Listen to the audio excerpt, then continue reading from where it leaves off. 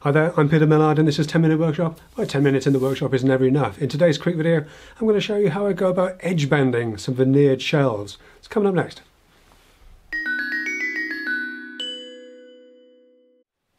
So this cabinet job's coming along, and the cabinets are pretty much set in stone. They're all done and dusted. The shelves have been cut to length and sized. I've got a solid sapele lip on the front edge.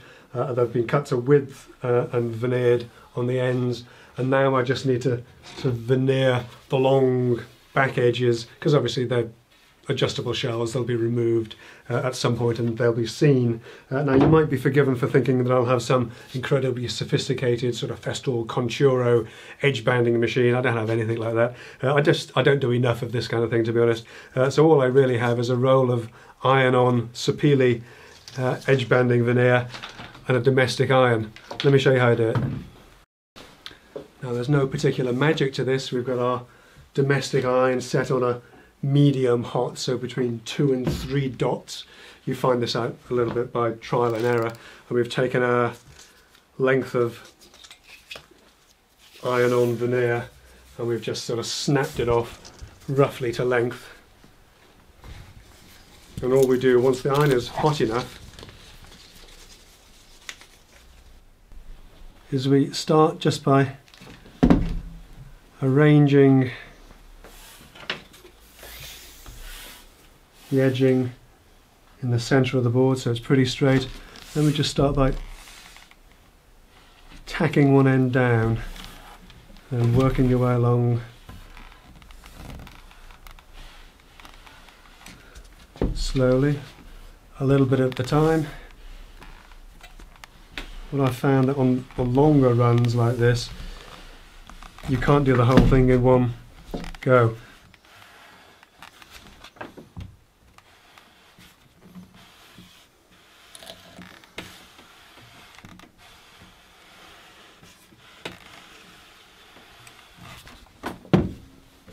So a block of wood, because the top surface of that is really hot.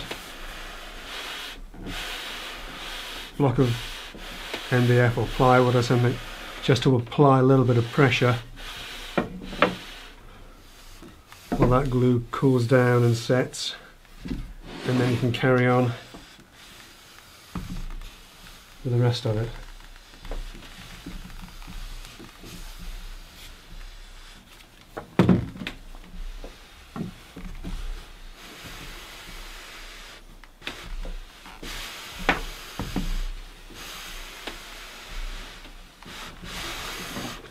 Warming it up and then applying pressure until that glue sets.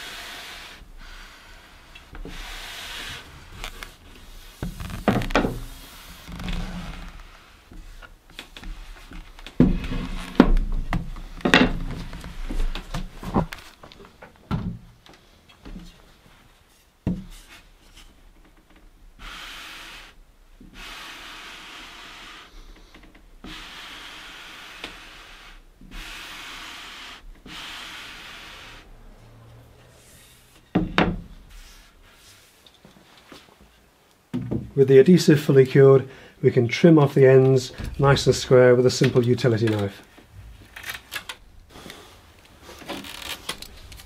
And when it comes to removing this excess little lip, I do have one of these clever edge band trimmers that will actually do both sides at once, but I found I was squeezing too hard. It actually scores the veneer slightly, so I tend to use it just one edge at a time, like a little plane.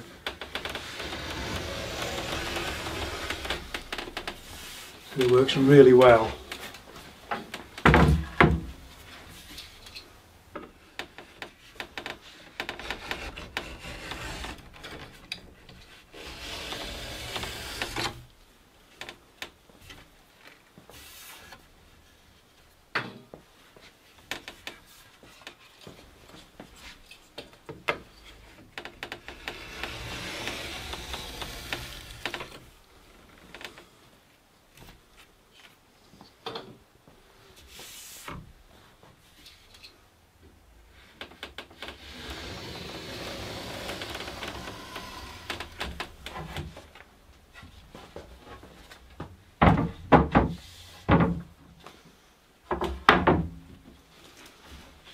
and with everything trimmed back, we can just finish off with a very light hand sanding.